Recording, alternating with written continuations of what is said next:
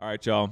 Hello, I'm Chase. That's Timothy. We got a shipment of Visvim boots recently. Some that we have had prior, some we haven't had, some that are kind of like, you know, similar to ones we've had in the past, but a different style name maybe. So we had a fun idea of maybe talking about how we'd like to style them with pants. You know what I'm saying? So how the pants would interact with the shoe. I would imagine that if you're on this channel and you're watching this video, you understand the severe importance that someone like, people like us, how much we consider the interplay between pants and shoes. Yeah. So we kind of wanted to talk about that, like how we would choose a pants for these kinds of boots, because maybe this is like taller than you're used to, maybe it's a little slouchier, maybe that's a little more dressed up. Like we're just going to talk about how we personally would style up shoes and boots, really just boots actually in this case, how they would how you'd style them, at different heights and different pants and different styles. So we got some pants here, we got some fun socks to accompany them, taking into account color obviously, but yeah, so I mean let's just hop right into it. This is the Brigadier. We've had the Brigadier in seasons past. Since we've previously had them,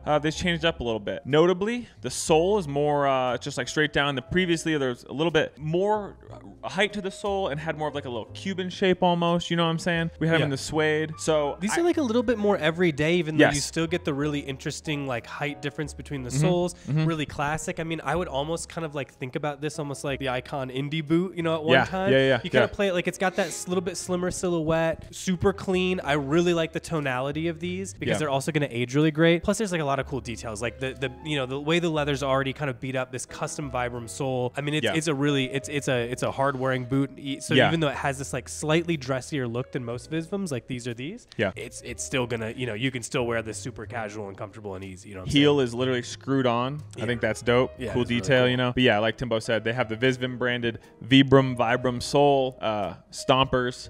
Feel really sturdy, and more than anything, probably the most wearable iteration of these that we've seen. Still elegant, still clean, still maybe a little bit dressier than the rest, but also I would not look at this as like a dress boot by any means. So let's maybe talk. Do we want to talk through the styling first, or do you want to go through all of them? Let's talk. Let's just do it as we go.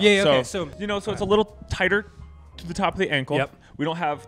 It's not terribly high, you know what I'm saying? So you're gonna also see depending on where the pant lands, you're gonna see a little bit more of the ankle on this one. So it's to note. So we pulled a couple pants. Let's start with this one. So we thought it'd be nice to style it with like here. I'm gonna put this down. If you want to take over, I'll go ahead and hold the pants. Got it. So this is the RF jean, right, Chase? So RF jean from Engineered Garments, a little bit more tapered, but nice and full. Here, scoot over this way, Chase. A little bit more full in like the top lock, but a little bit of taper. I think a little bit of taper here is gonna be super helpful with a boot that's a little like tighter around the ankle too. So you get a little bit of that play, you know what I mean? And it keeps it nice and thin without doing too much, especially because you got the room in the top lock, so it's not gonna feel stuffy. We thought it'd be nice paired, and we'll cut some video in here, but with the white and this like kind of like stark, kind of ivy gray, and then playing with that cognac color, I feel like it's kind of like ivy and cool, but still casual and nice. So I think that's super cool. And then for this other one, I think, traditionally people are gonna look at a black boot like this and think you have to dress it up. So I still think that you have to kind of keep that in mind, but I also don't think it needs to be hyper dressy. So Chase pulled this really great cafe pant from William Frederick. What I really like about this, big proponent, Chase knows this, I like a trouser hem on a pair of jeans, and that's what's going on here. So it's like, it's kind of like, it's a little bit of this, a little bit of that kind of with this. So okay. Don't forget you don't have a mic. But but you get like this like a roomier leg, trouser hem, and then playing with that black. I really think that like this kind of almost grayscale blue with the black looks excellent. And then I picked this like tie-dye thing to like, so it's not too serious. You get this, which kind of plays off the blue in the jean, but also pulls some nice color out of the black as well. So you get a little like, it's just a lot less stuffy, even though, silhouette-wise, it's gonna look nice and clean. Moving on. We got the Cossack boot this year.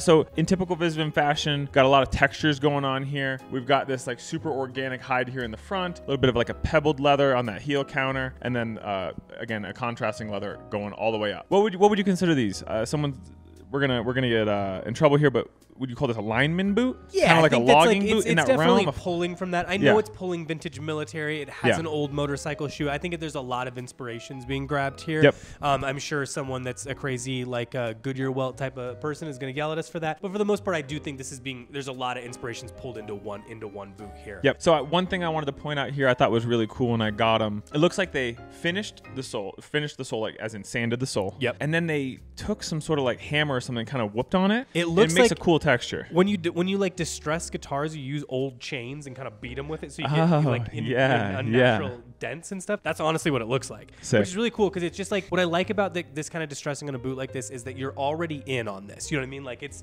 worn in a little bit, so you're getting right into it. You don't feel like you're, it's the worst when you get the pretty new boot and you have to like the first couple dings really hurt. Then it looks good over But it time, has to happen, but it does hurt. Yeah. This you're getting started already. Plus the textures are really going to all change at different rates, and I think that's when you'll get like a really interesting like look to them as well. So this is a big gnarly boot, no question. So I think that a lot of people like kind of struggle with that and don't know what to do, and I, especially myself who doesn't always like to play like a big gnarly boot with like softer silhouettes. We're gonna try to show you how to do that while still kind of maintaining like a look here. So let's start with the got the Century denim from Capital. So we all know and love. It's nice. It's that brownish color with the blue that runs through. And again, we're cutting video in on this. So. Yeah. So I'm also trying to like show this a little bit too, where it's like you see a black boot like this, and I think everyone thinks, oh, I got to put like a black pant with it. I don't think that's true, especially when you get the sole as being, the brown. Yeah. You're just pulling. You already got the contrast. Just do whatever you need it to be. Also worth noting, you get the contrast of like the tan from the leather itself. Yeah, exactly. In the clicking, exactly. and so yeah. So I think that like this kind of color pattern is gonna look really nice with this, and it'll kind of all blend in at that point too, because there's a lot of different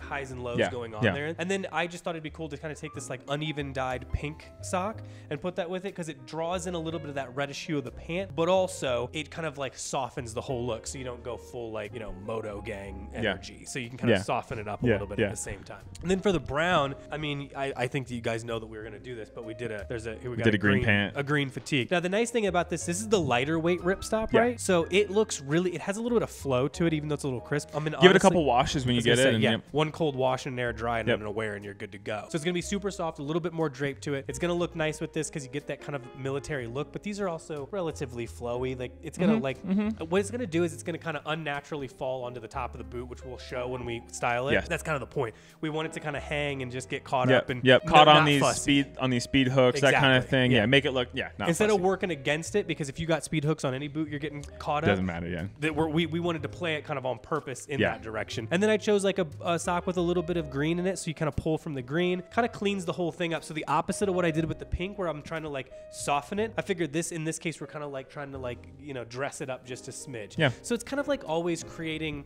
And actually, we can owe this to from the Aaron Levine episode, but it's like always creating of the podcast. Yeah. It's always creating tension. So you're kind of trying to create a little bit of tension here of like softening this tough look up, dressing this like more casual look. Yeah. You know what I mean? So you're just kind of doing the opposite of whatever, just to give it. So when you see that hit of the sock, you get something. Yeah. You know what I mean? A little fun hit. Yeah. Okay, moving on. We got the 7 holes in. We have not had 7 holes, I don't believe, previously at Canoe Club, but these are sick. So this sole is similar to what I'm remembering from the old Brigadier sole. Got a little bit of that Cuban heel, the same kind of like whooped on treatment as the Cossack boot. We have the zipper on the interior, so if you got to really pop out of your shit real quick, you got to go somewhere, you got to put them on. Really cool boot.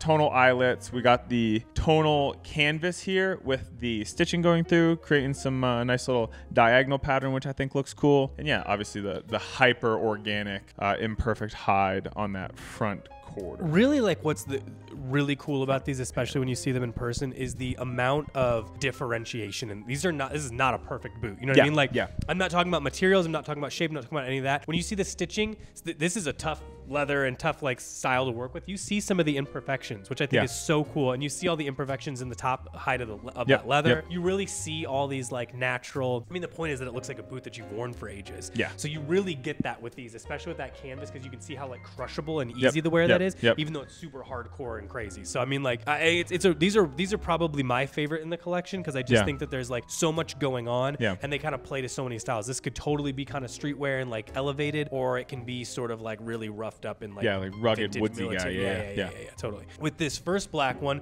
we wanted to kind of again tension, so you get all this crazy. But then this is the Lemaire work pant. So the nice thing about this is it's like a pretty elegant take on a work pant.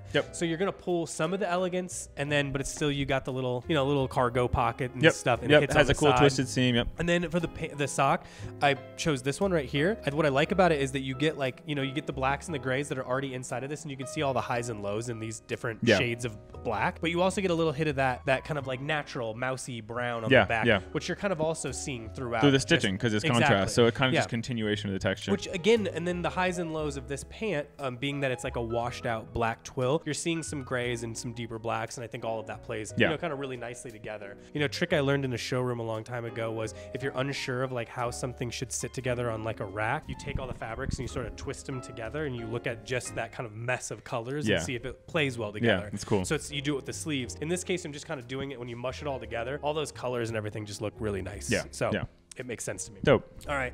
And on this last one, wanted to play a little bit more into the military thing because of the color pattern and all this. But so I wanted something that had like the ties at the bottom, just because I think that looks really cool hanging with all this. Yeah, whether you tie them or not, it adds like that extra little bit of interest. It's just kind of flowing around, imperfect. That's the way to say it. Just adds some interest to it, and it kind of feels very like old school paratrooper type of stuff, which sort of makes sense with this shoe. And then I actually hit it with like these old like gym socks. Yeah, I know you love these. Yeah, I love those. Yeah. It looks cool together. It kind of looks like old and retro for whatever reason. It just really plays, and I think it's kind of cool to take it away from military only influence instead of just doing like a tonal beige wool sock. I think it's cool to do something like this, which feels like a little one too. Retro and sporty and stuff. So again, just trying to create a little bit of tension.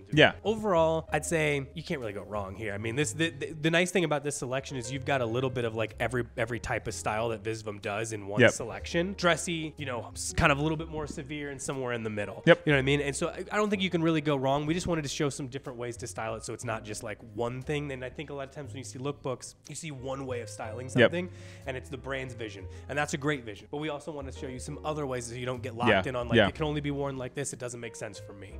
So so there we go. Mix it up a little bit. So hopefully obviously that helps. You know, whether you've got these pieces, you're gonna snatch these pieces. You got something in your closet that probably has a similar silhouette, similar 100%. Fabric treatment. So we're more trying to create a way to rethink about color and fabric and weights and agreed. All right, cool. Well, hopefully you had fun too. Do the like. I'm never good at this part. I said I was going to stop saying it, but like, comment, subscribe. Listen to our podcast, Customer Service Podcast, anywhere podcasts are found. You own a company, you want us to sponsor it, we're happy to read ads for you. That's fun. We got Patreon. Sign up for the Patreon if you want exclusive access to sales. If you want to make sure that you know when these drop before everyone else does, sign up for the Patreon. If you like this kind of thing, we do more of this on there that aren't released to everybody else. Really just like over and over, we got tons of cool stuff going on, so come find us. Think overall, if you have any ideas on how you would style them differently and you want to argue with us, you can drop that downstairs. All good. And we'll have other than that, be in touch. Yeah. Cool. Thank you. Bye.